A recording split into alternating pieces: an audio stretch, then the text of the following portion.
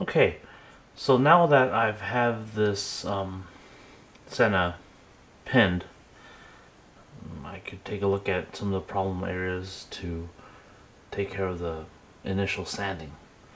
So I'm going to take her apart first. Just carefully pull things apart.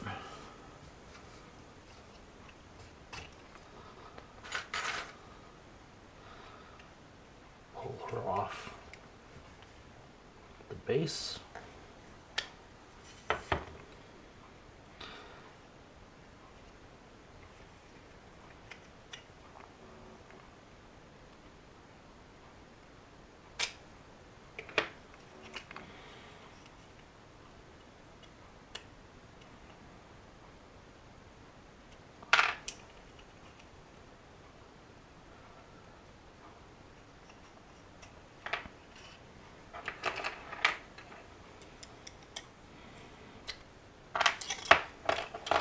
What's great about resin kits is, or resin figures, are that there's so few parts that I have to worry about working on. This is a whole part, which I might actually just glue this together. I don't see a purpose for having this separated. Now this is just sticky tack that I've used to temporarily hold this kit together, or this piece anyhow. This is useful for masking and all sorts of other things. I use it a lot when I'm test fitting because it's great to hold things together while you get the general look of how you want things set up.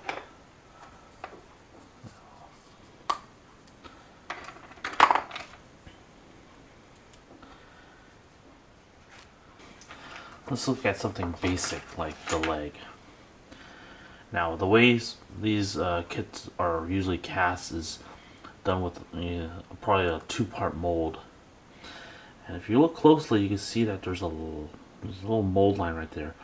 This is probably where the two pieces, two mold pieces came together like this. And you see that there's a line that runs down through here. If I move it around in the light, you can easily see that line. One of the tricks you could do is, when you do find this line, is you take a little marker, a Sharpie or something, and draw along that line.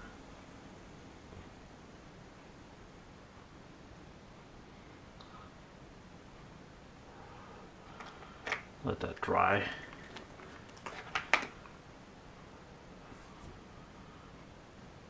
Yeah, and then you can see the line a little bit better. Now I have a stack of different sanding tools.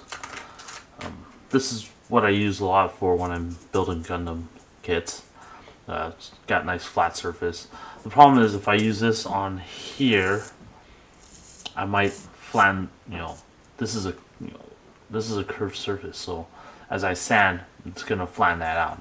I don't want that to happen, so I'm gonna use this 100 grit sanding pad that's got some flex to it.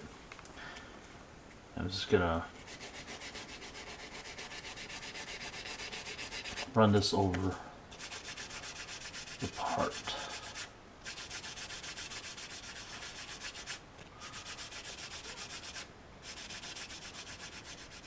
And keep in mind, this is just the initial sanding stage.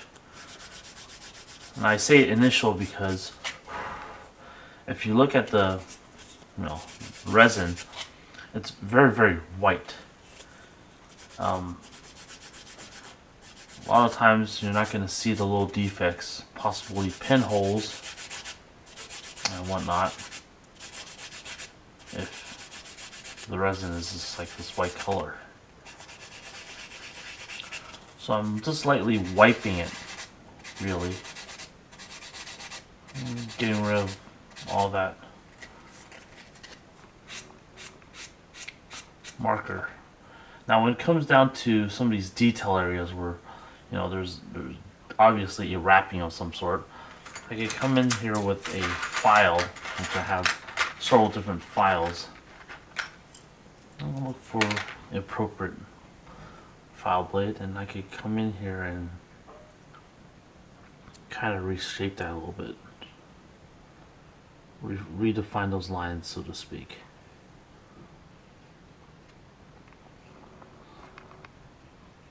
So in the case where I might have sanded a little too much or sanded too close to this, I could refine that with the file. Now again, you have to be careful what the file is, because there's hard flat edges. You don't want to file down too much, otherwise you're going to flatten up the surface. Another tool I have here is called a flexi file. And it's just a strip of sandpaper, and you get this to conform to the surface like so, and get your sanding done like this. You can see that I'm constantly moving this back and forth so the light just hits where that line is, and I'm gonna continue sanding to make sure that line goes away.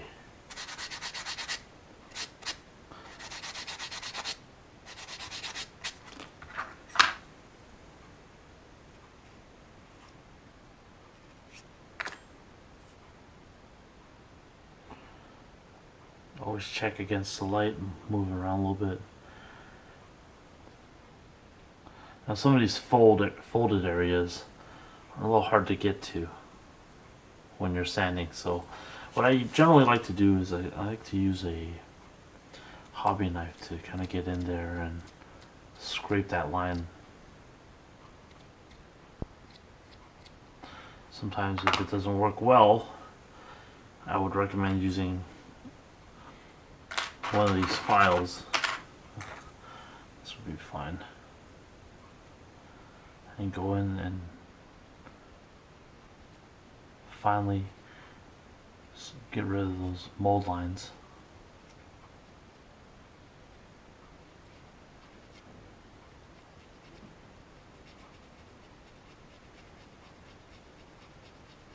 Now to keep from sanding it too flat with my file, I'm constantly moving the part side to side. I'm going to use this because this is a little bit rough or a lower grit, so I could take off a little bit more resin. And you have to be careful here when you're using something like this, is because it's going to take off too much resin if you're not careful. So again, I'm just using it a couple of swipes.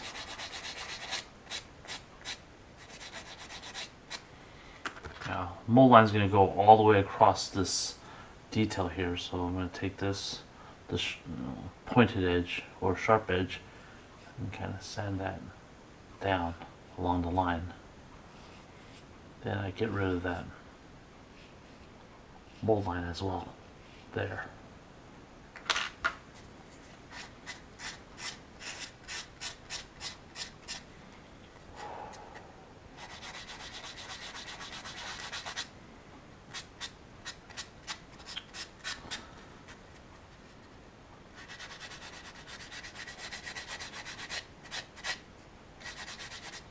This is the first time I've worked with a kit from Quest Q. I believe that's the name of the company that produced this. Not necessarily a sculptor, but the producing company. I find that, you know, mold lines are fairly small. Now I'm coming in with a 320 grit, which is, you know, very fine, and I'm just gonna go ahead and smooth out where I sanded. And once I do this, shouldn't do too much damage along this. You see that this is kind of lost some of the definition. So I'm going to take a, see here, do I have I have kind of a triangle bit here. Let me come in here and rescribe that detail.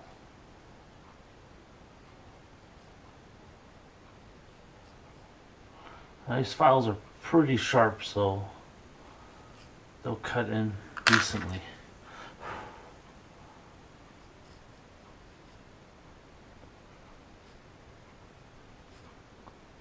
I'm trying to be careful when I'm doing this. Now you see that before this line was kind of blurred, and now it's a little bit more defined. I'm going to do that same thing here. I'm going to find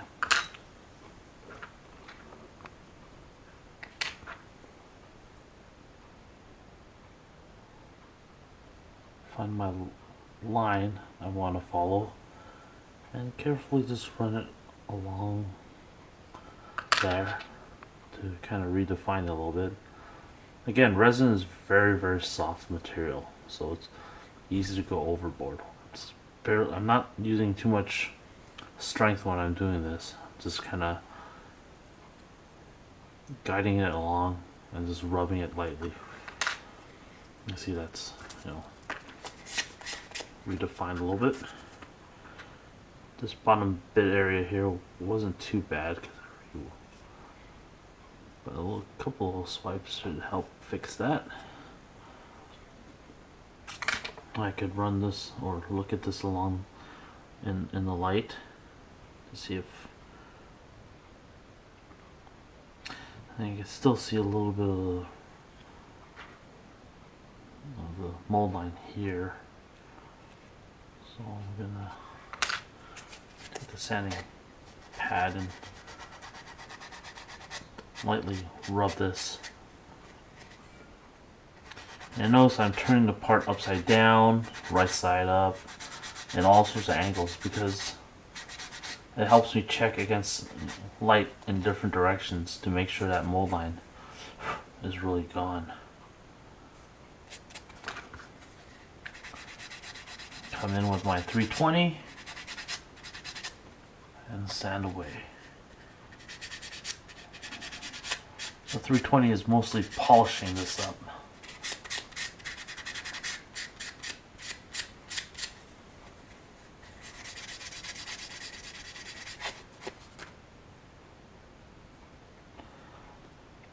So usually if there's a low mold line that runs down this way, there's a mold line that runs down here. And you can see that right there and right here a little bit. So same process on this side. Use the various sanding tools I have to get rid of that line.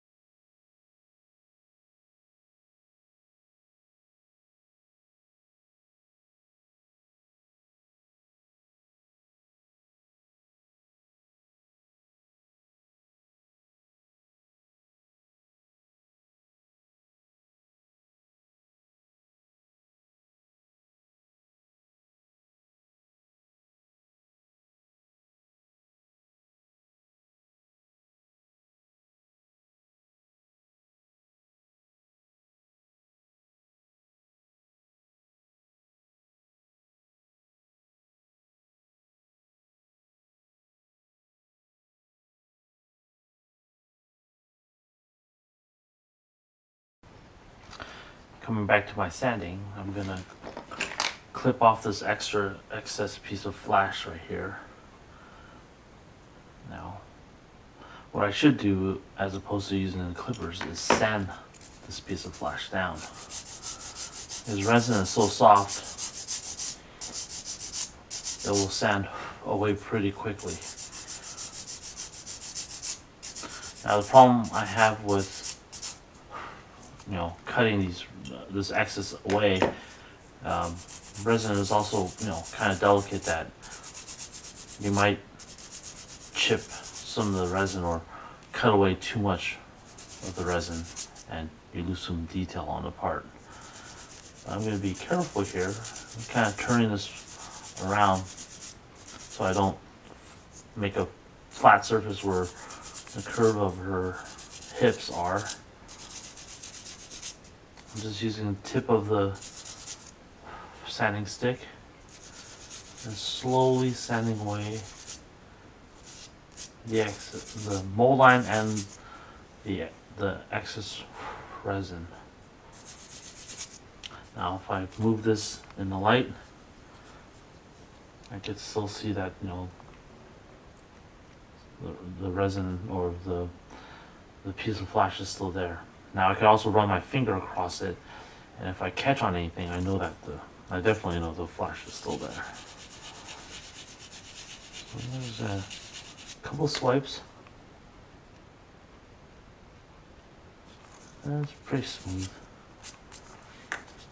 And then go in with less or a higher grit and go and polish. Now notice I'm sanding in a circular motion this way, and I'm moving this side to side so I'm not sanding constantly in the same spot. This keeps it fairly smooth. I could look at this at different angles and we see that the mold line is still here, but up here it's pretty much gone. You see that it's also along her panty line. That's going to be a kind of a pain in the ass to deal with. But if I get my trusty files, I can get rid of that fairly easily.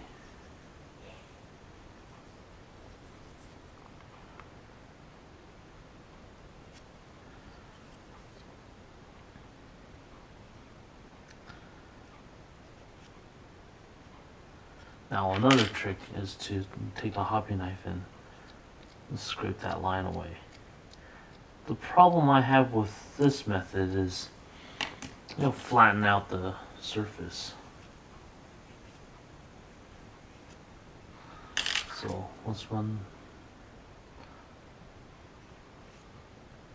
along this. Take another look at this. I still see a little bit of the. Let's see if I can get a smaller square piece. Where this might work.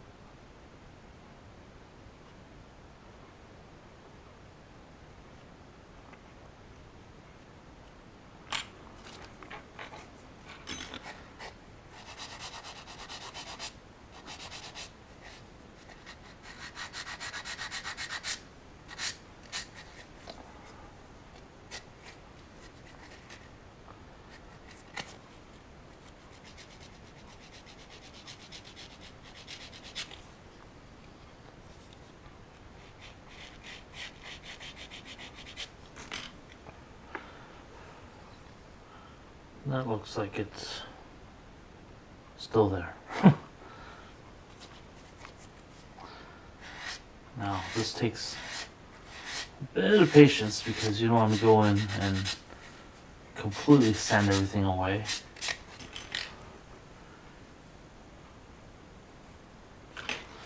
Okay, that looks like it's getting close to being gone.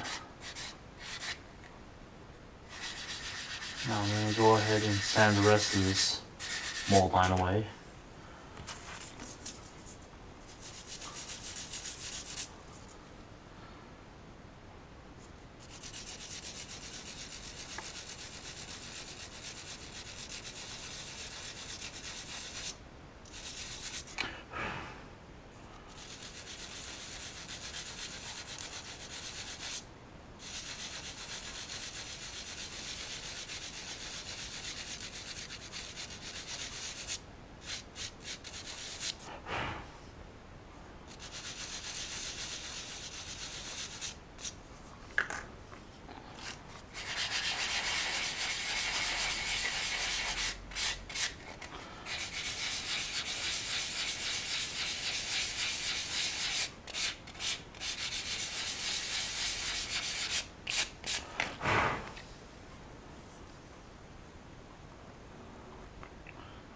Still see a little bit of mold line right here.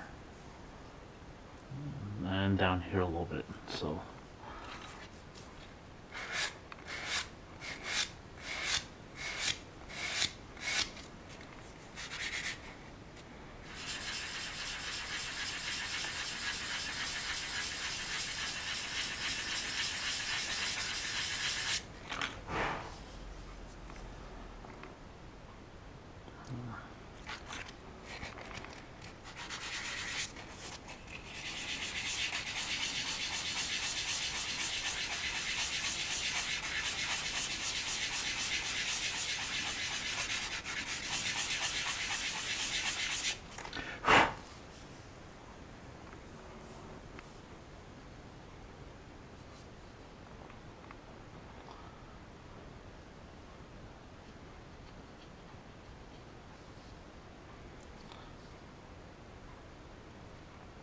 Still a little bit there.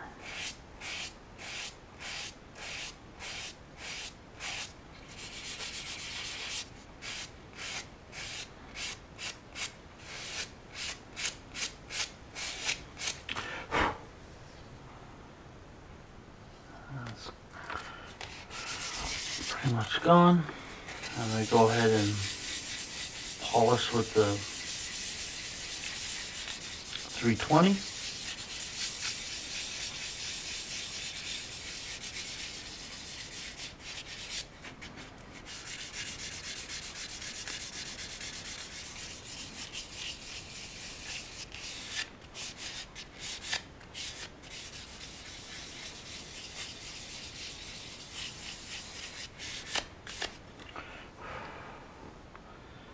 That looks decently smooth. You see where the mold line's no longer there, and the mold line's still along this edge here.